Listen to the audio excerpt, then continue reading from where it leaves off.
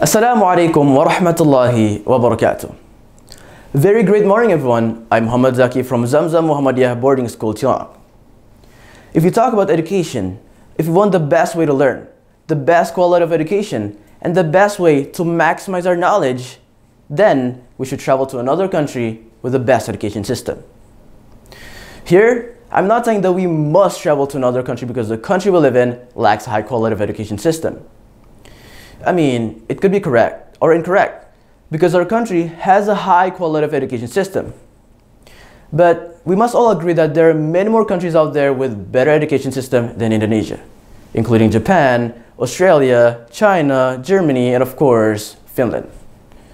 As a result, international education is critical for us to obtain the highest quality of knowledge. Seeking knowledge is important because we cannot do anything unless we know. We must seek knowledge from the beginning of our lives until the end of our lives, as stated in one of the most popular Arabic rhymes, "Utlub al-ilma min al-mahdi ila al-lahdi." Seek knowledge from the cradle to the grave.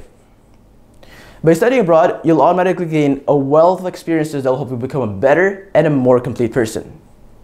And that was before I moved to Indonesia. So for 12 years, I lived in Kuwait, and I attended an international school there for kindergarten and elementary school. There were also people of various nationalities, religions, and cultures. And you know what? It was enjoyable to study there. Because of the variety, it sparked my curiosity and made me eager to learn more. There are many advantages to graduating, such as being able to speak English fluently, having relations with people of different nationalities and learning about their cultures, learning how to respect people who act differently than us, and many, many more. All of this resulted in a priceless experience that I believe will have a significant impact on my future. Next, let us now discuss smart youth. What are the first things that come to mind when we hear the word smart? Is it being the most intelligent student in school who excels in all subjects? No. Being smart is more than just being intelligent or having a high IQ. Even if you received a failing grade in math, you can still be considered smart. Okay, now, let me ask you, is Cristiano Ronaldo, for example, good at math? Of course not. Come on. Ronaldo is not a math teacher. He's a footballer, right? Then, how is he doing today? He is successful, insanely wealthy, and lives a peaceful life. What I mean is, a smart person is someone who has a high level of mental capacity, a positive attitude, and can use and maximize their strength to achieve their goals. Youth are supposed to be smart. So one day in junior high school, I felt like a damn student because of my poor math grades, especially when I saw one of my friends getting perfect grades. Wow, this guy is the smartest guy on the planet, I thought. But when it comes to football, okay, here, trust me, he is the worst. Like, he can't even properly kick the ball.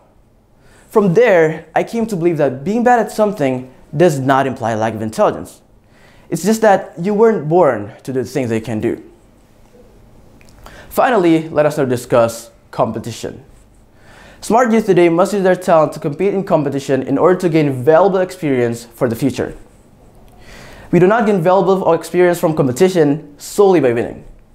Because even if we lose the competition, we'll learn a lot of new things by learning from the mistakes or the factors that contributed to the loss. When they lost, many people reacted negatively. They give up and refuse to try again, which is not the appropriate response. As I previously stated, when we lose the competition, we must learn from it and come back as a better and stronger competitor. Everyone's big dream is to be successful and live peacefully. However, people are sometimes afraid of not making it. That is why we must remain optimistic, and it's acceptable to be scared about pursuing our dreams, as the legendary boxer Muhammad Ali once said. If your dreams don't scare you, they aren't big enough. So, if it has already scared you, it means you're dreaming a big thing. All that continues to remain is for you to give it your all and not give up until your last breath. To all the youth out there, improve your ability and make your youth beneficial. Thank you. Wassalamu alaikum wa rahmatullahi wa barakatuh.